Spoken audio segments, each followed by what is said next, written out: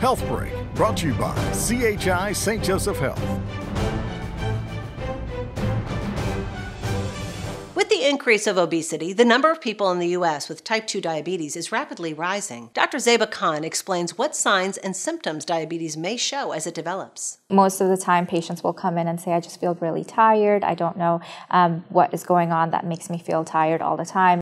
Sometimes patients can also say that I've been having a lot of urinary tract infections and I don't know why that's happening. Sometimes patients can say that I'm just really dizzy all the time. I don't know why I feel dizzy. Increased thirst, increased urination, and unexplained weight loss can be other red flags. Diabetes can be a very dangerous disease if it's not caught and treated in time. It can lead to blindness. Elevated blood sugars can cause kidney problems. It can cause damage to your heart. It can cause damage to your brain. For more information, go to chistjosephhealth.org. I'm Kristen Presall.